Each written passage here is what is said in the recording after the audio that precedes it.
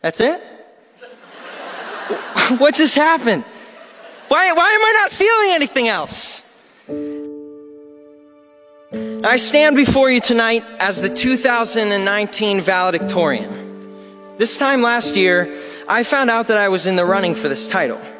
It was then that I decided I wanted it. So, I worked hard for it. I sacrificed for it. And yes, I stressed for it. And I got it. And at our senior awards ceremony, it felt so good when I heard my name announced with this title. It's so good. For about 15 seconds. Yeah, 15 seconds of my heart racing and my adrenaline pumping. 15 seconds of, yeah, I won!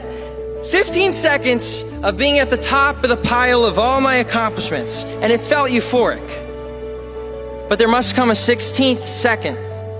And on that 16th second, I sat down in my seat, I looked at my silver stole that says valedictorian, and I thought, that's it?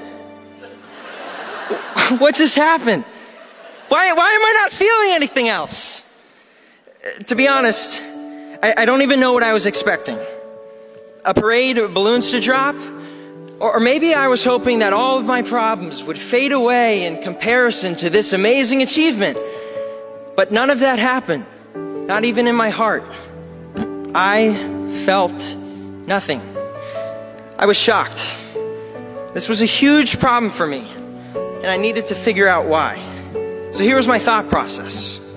Working hard is good, but it should not be done for the sole purpose of a goal shake at the expense of relationship with others. I would like you to take a moment to fill in a different thing that you strive for and you focused on.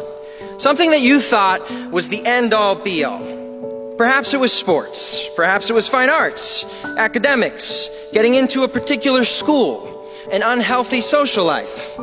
Friends, we are about to launch into life, and we haven't messed anything up yet.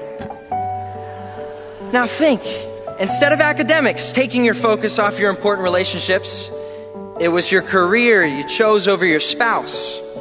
Instead of sports, it's money that you pursue at the detriment of your children.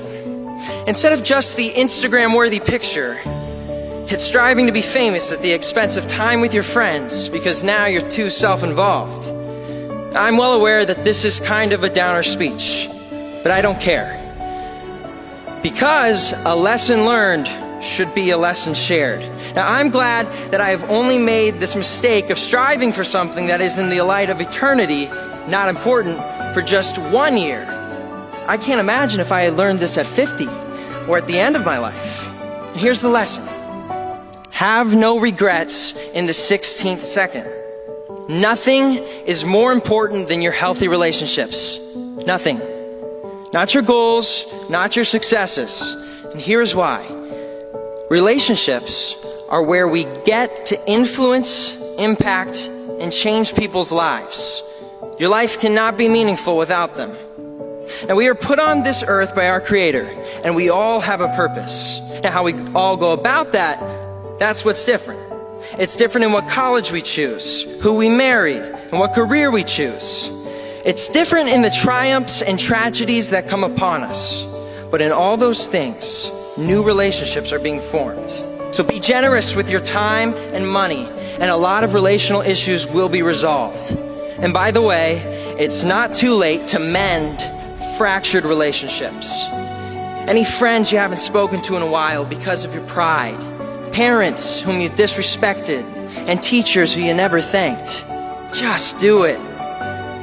Humble yourself. Start a conversation. Have no regrets in the 16th second.